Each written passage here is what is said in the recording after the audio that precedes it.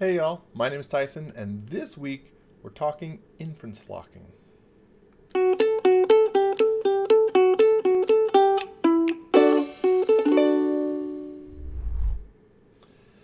So, inference locking is your way to turbocharge basic inferencing in SketchUp. It'll make you really efficient, speed up your ability to use SketchUp. But what we see is that beginners and maybe even people who've been using SketchUp for a while aren't really that used to jumping in and out of inference locking, and there's a couple ways to use it that I think aren't fully utilized. So what we're going to do in this session is create just a few basic examples that we can use to practice inference locking, try to up your game.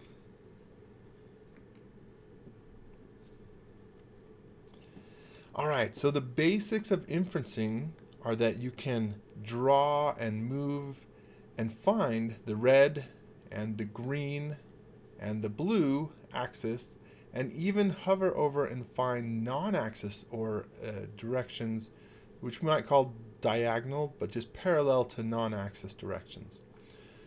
Inference locking, the sequence, is that you're going to find one of these directions, and then you're going to hold the Shift key down, and that will lock that direction.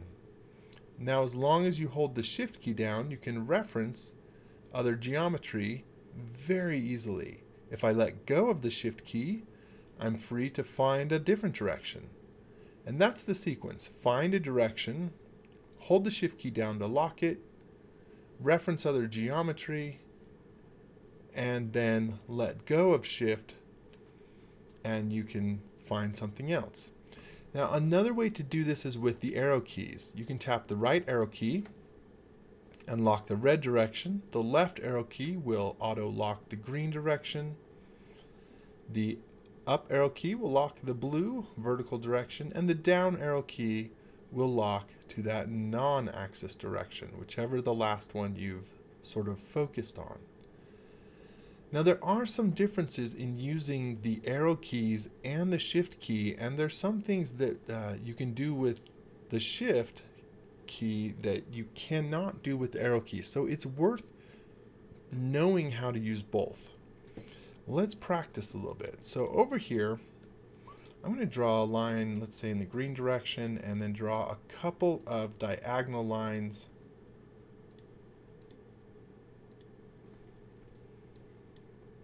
and then select those and group them. I do want to make sure I didn't draw anything vertical, and so they're all on the same plane. I'm going to move that group, copy it, and then rotate it, and maybe make one more copy. This is a simple exercise. We're not drawing anything specific.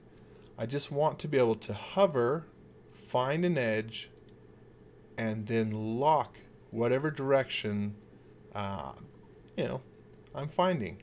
So I'm got this edge. I could tap the down arrow key to lock it.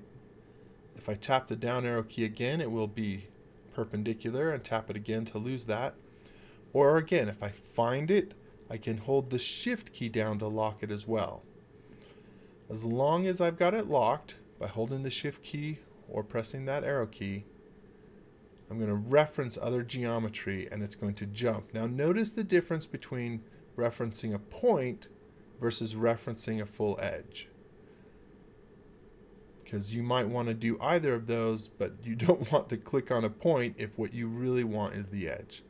So in this case, let's say I reference this edge, click, and then I'm going to let go of the Shift key and find another direction. This time, let's say I hover over this edge. Now I can find that parallel edge, hold the Shift key, and hover over this one. Click, let go of the Shift key. Maybe hover over this one, and this time I'll tap the down arrow key. Oh, it's still got this other edge selected, so I'm going to cycle through, tap the down arrow keys a couple times. All right, I'm going to hover over it, find it. Oh, it's very near my red, so I've got to be a little careful, but I'll tap the down arrow key and maybe reference to here. The shape doesn't matter. This is just a way to sort of jump in and out of Inference Lock and to practice finding various intersecting points of these edges. That's all this is. Now, one of the things that I think some people don't realize is that the idea that you find a direction, I think a lot of people think that, well, you have to find an axis direction or a parallel direction first, then lock it. And that makes sort of a sense, but you can, I'm going to hit escape. This time, I'm just going to hover over any of these edges. Let's say this. I'm not drawing an edge. I'm just hovering, and I'm going to hold the shift key down. I am holding the shift key, and you can see that I'm locked to that edge. And I haven't even started drawing anything. I haven't clicked anywhere. But as long as I hold the shift key down, I get that same functionality that I can reference other geometry, say this edge here, click, and now I've started drawing my edge, but I've drawn it at the point where these two intersect. So try that. Try hovering over an edge, holding the shift key, hovering over another edge and clicking, and now you've started your edge there. Now I'll hover, say, here, find that, lock it to this point. Just start drawing random shapes that are at intersecting points of these edges. Now let's create one more simple example. I'm going to just draw a box and another box, and we'll create a basic roof. So I'm going to split this top edge midpoint to midpoint, select that edge, use the move tool, and move it up some amount. Doesn't matter so much how much, we just need some roof like this. Remember, our intent is to practice inference locking. There's a lot of ways that we could sort of draw additional roofs here that might be more efficient, but we want to practice inference locking. So, in this case, I'm going to hover over this edge here and hold the shift key. Now, I haven't started drawing anything, but I am locked to that edge just by hovering and holding the shift key on it. Now I'll reference this surface or one of these edges and click there. What that does is that starts my line in line with that surface. And now that I've got a line, I will hover over this edge, and that will give me the parallel, and I will draw down, say, to this top surface and click there. Now, just because we're doing this the long way, I'm going to draw in a few more points here, find this edge, lock to it, and that should give us this part of this roof. And let's say we want to extend that down. Well, of course, there's many ways we could do it. We could find that parallel, lock it, move down to here, and continue. But another way we could do this is to use the move tool, say with this edge. If we select that edge, use the move tool, I can move it in any direction, but if I tap the up arrow key, I'm locked in the blue direction, and then I just need to hover over one of these other surfaces to get it lined up exactly. Now I could hover over this point or this point to reference those, but I'm going to hover over the surface, click there, and now we have all of those surfaces lined up. Let's do one more quick example. I'm going to undo this again with using the move tool.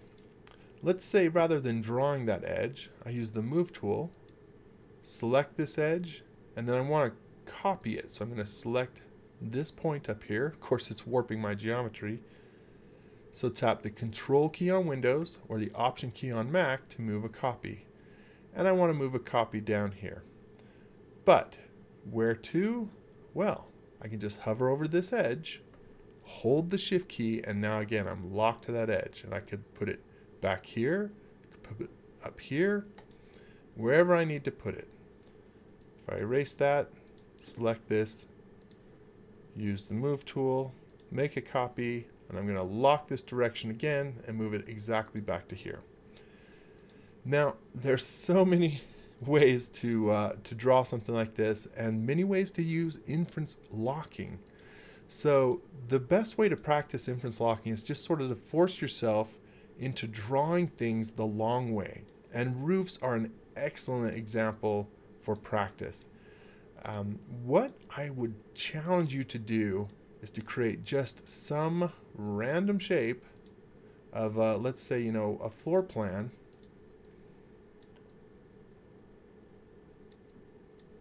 Whatever it is, something like this. Oops, I don't want perspective, I want to pull that up.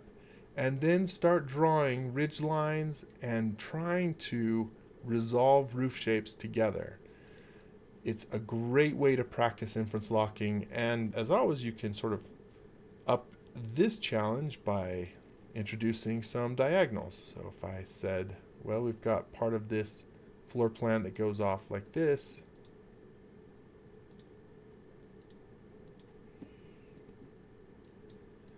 that will introduce a different part of a challenge. So challenge yourself, learn more about inference locking, learn to do it with the arrow keys and the shift key. Hope that was helpful. Let us know if you want in a future skill builder we could actually do a more complex roof, if that's something you're interested in.